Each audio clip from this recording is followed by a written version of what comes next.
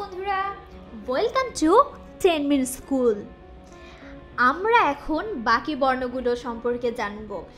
এই যে আমাদের অক্ষর বন্ধু কিন্তু আমাদের জন্য রেডি হয়ে রয়েছে।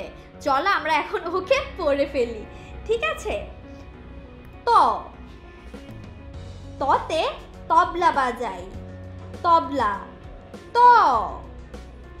তয়ে তবলা, তয়ে তাল, তয়ে তালা, তয়ে তরমুজ।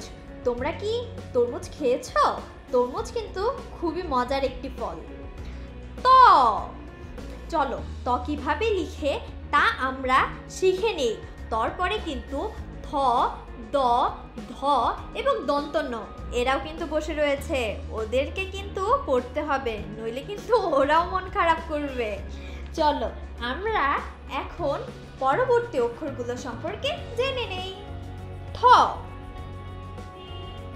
থ, থালা সাজাই, থালা। থ, থয়ে থালা, থয়ে থলে, থয়ে থামুন, থয়ে থার্মোমিটার।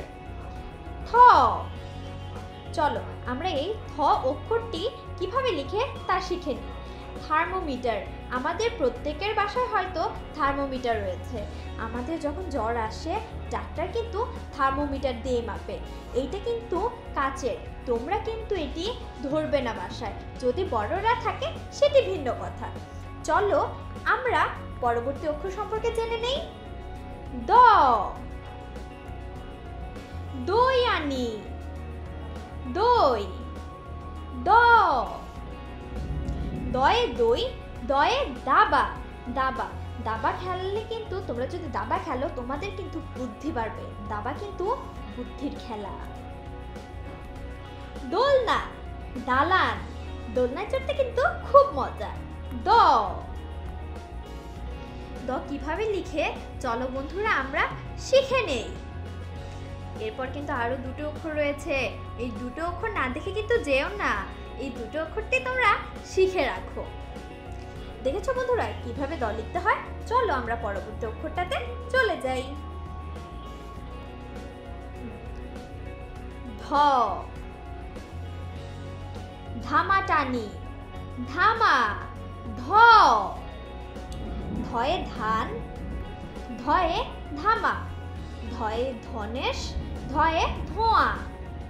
ধ, ধ কিভাবে লিখে চলো বন্ধুরা আমরা শিখে নেই। এর পরবর্তী যে অক্ষরটি রয়েছে সেটি হলো দন্ত ন। চলো আমরা এই অক্ষরটি লেখা শেষ হলে পরবর্তী অক্ষরে চলে যাই।